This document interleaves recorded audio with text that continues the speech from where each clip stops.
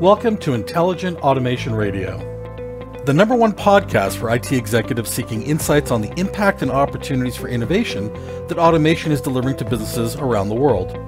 Featuring thought leaders in AI, machine learning, orchestration, security automation, and the future of work.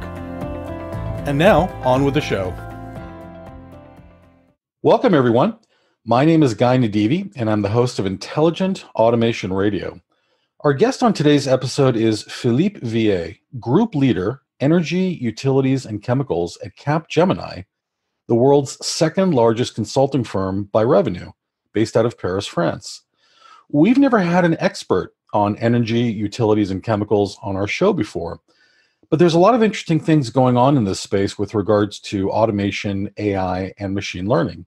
So we reached out to Philippe and asked him to join us, and he graciously accepted. Philippe, welcome to Intelligent Automation Radio. Thank you so much for interviewing me, Guy. This is the appropriate moment since we have collected answers from 500 energy and utilities executives, and we have published May 20th point of view on intelligent automation for our industry. Thank you. So let's talk about some of those findings, Philippe. What are some of the biggest ways automation, AI, and machine learning are impacting the energy, utilities, and chemical industries today? First of all, energy and utilities are considering a lot of use cases for core businesses, processes, and support functions too. It seems, thanks to our studies in this sector, but also in other industries, that utilities are ahead of other sectors. 38% of utilities, energy and utilities players report at least one use case which has been deployed at scale, and 15% multiple use cases at scale. But these figures show also that, for the moment, only a minority of players have been able to scale up their intelligent automation initiatives. For which benefits? In average, the answer that 30 to 35 executives report an operation boost compared to 15 to 30% in other sectors. 35 to 50, there is a range because we have multiple KPIs around these benefits. 35 to 50% of executives report a top-line growth, and 70 to 80% increase in customer satisfaction, which is also ahead of other industries. And our calculation, and you will find it on the report we have published today, is that there is a potential savings range from $200 billion to $800 billion, depending on the way you consider automation and intelligent automations. More than 30 use cases were reported in core functions and 50 for support functions.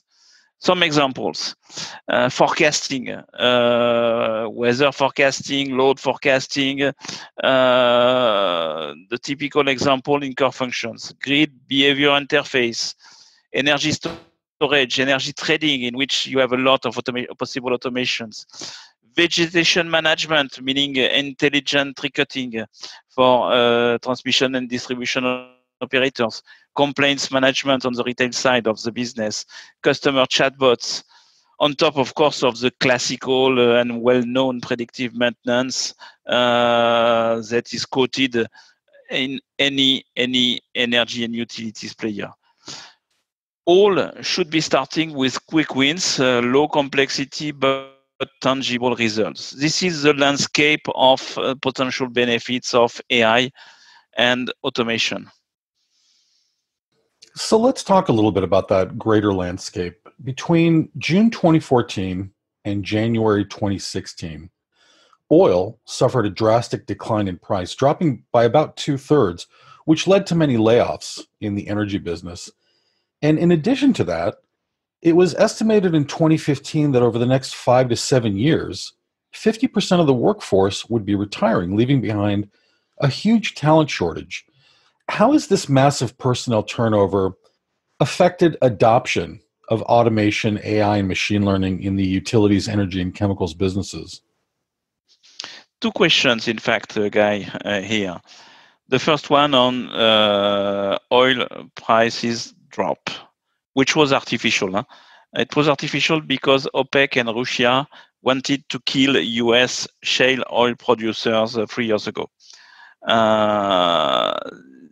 It obliged US shale oil producers to make efficiency progresses, and they used automation for that.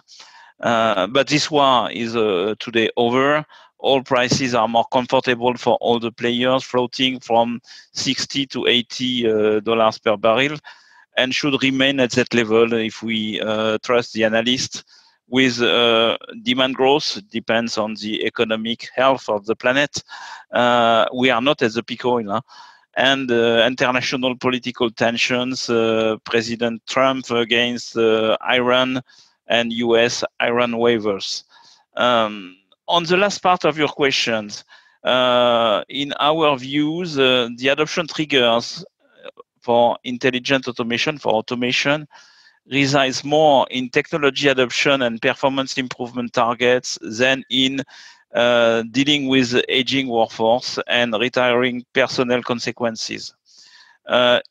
Energy and utilities players are focusing on quick wins, as I already mentioned, rather than automating to replace aging workforce. And the answer, and this is a good question, that the talent-related challenge remain even with a high level of automation. Of course, not the same skill shortage, but skill shortage again. Felipe, you are one of the co-authors of a Capgemini report called The Digital Utility Plant, which found that only 8% of utility companies have operations which could be described as digitally mature. Perhaps this is at least partially because so many utilities have natural monopolies, structurally shielding them from competition and insulating them from the need to automate or to innovate. What do you tell utilities executives to persuade them that now is the time to become what Capgemini calls digital masters or innovation leaders by implementing AI, automation, and machine learning? The publication of this digital utility plant you mentioned was a long time ago in 2017. 2 years is a very long time for digital transformation. And we have observed since that growing appetite for digital operations to save costs, up to 20-30% savings potential. Digital operations for centralized generation assets, decentralized generation assets, renewables, and also transmission and distribution networks. So this potential for digital operations is today the top priorities of the players when they go digital, and they are all going digital. They have all started by the customer experience. When you see, for example, EDF, the French leading utilities, the second largest utility in the world, they are going full blast in nuclear engineering, digital transformation, and they are trying to create a digital twin for each reactor, new reactor or to be retrofitted reactor to expand their lifetime. This is a huge project and a huge investment, but very, very profitable. When you see smart grids deployment at scale after years of experimentation in several world leading distributors, Enel and Edis, for example, in Europe, and many in the US also. This is a clear signal that energy and utilities are really moving forward on the digital transformation route. So our arguments are to push concrete success stories related to techno leverage, not only AI, RPA, but also IoT, cloud, and other digital nuggets to help decision makers to move forward with obvious use cases, low complexity or big profit potential, easy to develop and deploy on the three pillars of the customer experience digital operations and new business models around digital transformation, but also on worker enablement in any section. The selection of key use cases based on their value is very, very useful to select the appropriate initiatives with which you should start. Now, Felipe, you mentioned costs there, and automation, AI, and machine learning are often applied as ways of optimizing resources and cutting costs.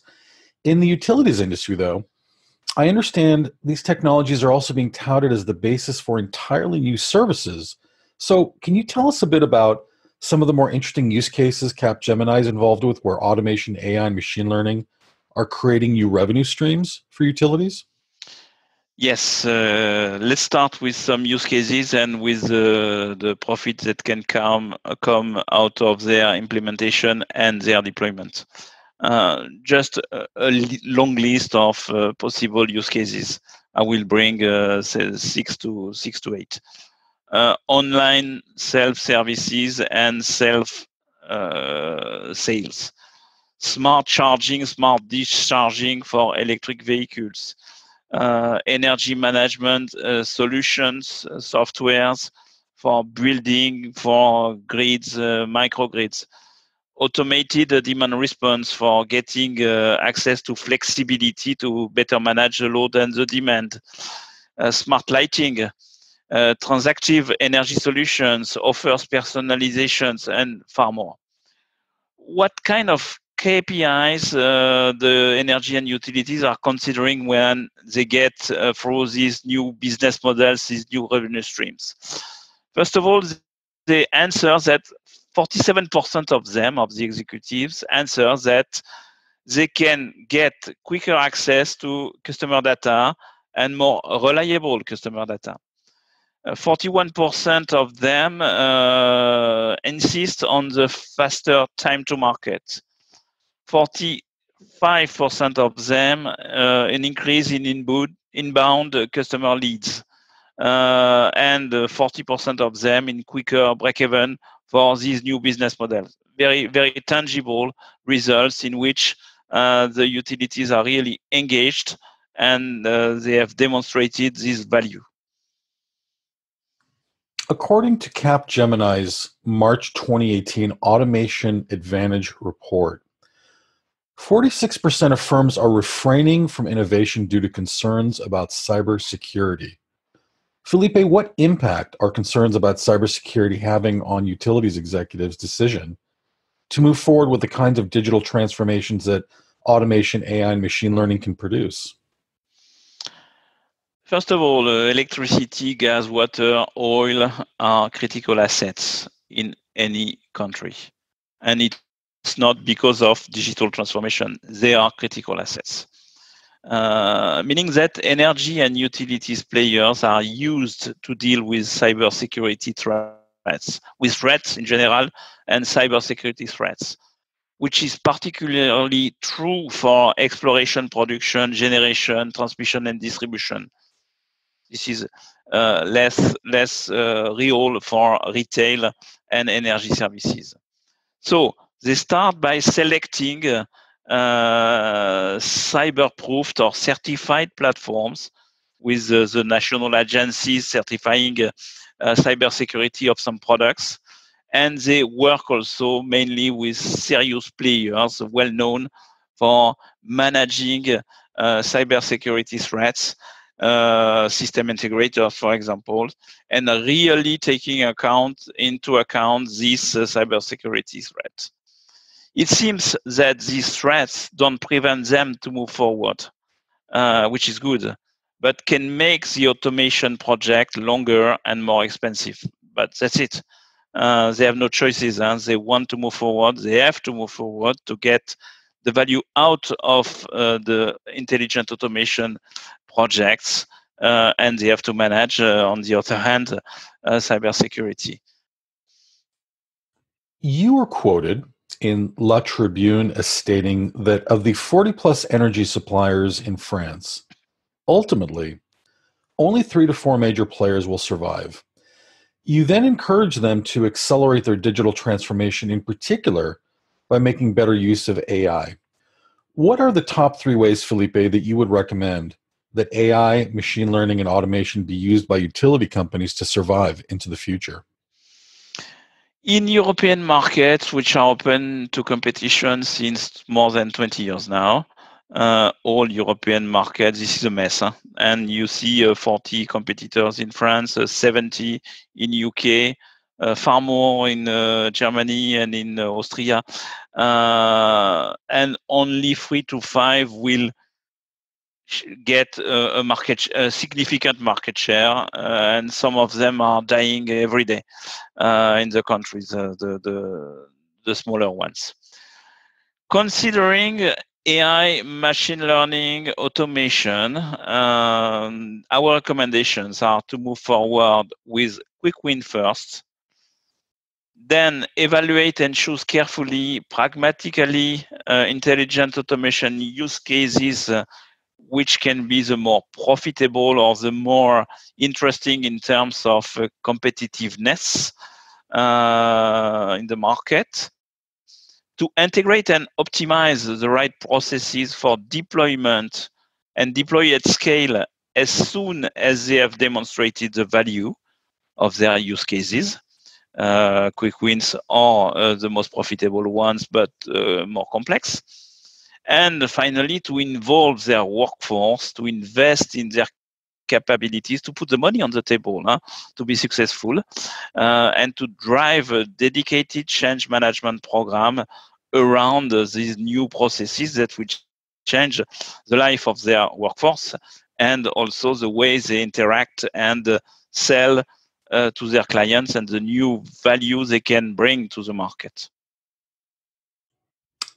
Aside from doing those things because you need to survive, is there a single metric other than ROI that best captures the effectiveness of automating IT operations in the utilities, energy, and chemicals businesses?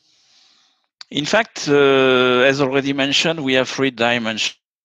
Customer satisfaction, operation boost, and top line growth. And for each of them in our paper, you will find about 10 KPIs and probably more in some energy and utilities players on which you can make a real measurement of your successes. Depending on the chosen use cases and which can be divided in this second circle of KPIs, let me give you an example for each pillar: customer sat, operation boost, and top line growth. Customer satisfaction, you can reduce the number of steps in customer interactions. You can improve your customer experience through faster response. You can be more customized to your customer needs and bring the appropriate answer. On boosting operations, you can definitely improve your workforce efficiency and agility, and you can measure that with related KPIs. On top line growth, I have just mentioned before the typical KPIs: quicker access to customer data, faster time to market, increase in inbound customer leads, quicker break-even, and so on and so forth. Chatbots, or virtual support agents, are playing an increasingly important role in the automation of IT operations by enabling end-user self-service. What do you envision, Felipe, will be the role of virtual support agents for companies in the utilities, energy, and chemical sectors? Virtual support agents can bring various and obvious advantages to a company in IT, but also in many other domains or operations, core businesses, support functions. Let me bring you choose an example. Applications diagnostic, customer credit check, real-time conversation with your customer analysis, payroll management, employee data management. Finally, a lot of use cases you will find and a lot of virtual support agents you will find in our paper too. Felipe, for the CIOs, CTOs, and other IT executives from utilities, energy, and chemical companies listening in, what is the one big must-have piece of advice you'd like them to take away from our discussion with regards to implementing automation and AI for their operations? Difficult for me, Guy, to answer with only one. Generally, these profiles, meaning CIOs, CTOs, IT executives, they don't need explanations or particular focus on intelligent automation potential and advantages, because automation started very, very early in the 80s, 90s to automate their information systems. They all, when you interview them, they all have one or two compelling stories to tell about the gains, the savings they have recorded through these technologies on data quality, on application diagnostics, on monitoring protocol compliance. If I were just to mention one or two benefits, I would say, first, reducing complexity, the number of applications. We have seen a lot of energy and utilities players moving from thousands of applications to hundreds of applications. And this is really the ability to simplify the portfolio of their applications. And the second one I would mention would be cost saving on the run side, which is very important today. Servers, infrastructures, the run is very important, and shrinks their ability to make more developments. So this is cost saving on the run to enable more developments. One last thing, Felipe. Please tell our audience once more about the report Capgemini just issued and how they can get a hold of it for themselves. So you go to capgemini.com. You have industry specifics reports, and you will find on energy and utilities chemicals these reports published May 28th. You can download it. You can download also an infography of this report with the key figures of the report. Again, we have interviewed 540 executives from energy and utilities, specifically on this topic, intelligent automation. And you will find a ton of figures in this report, 40 pages report.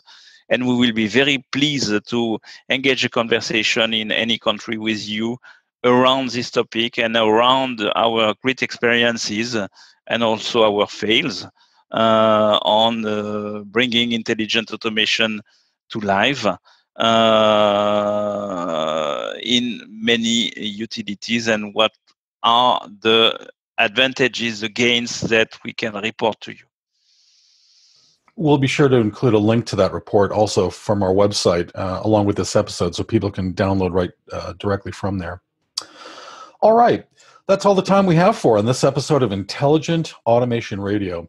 Felipe, merci beaucoup for coming on to the show and giving us great new insights on the state of automation and AI in the energy, utilities, and chemical sectors.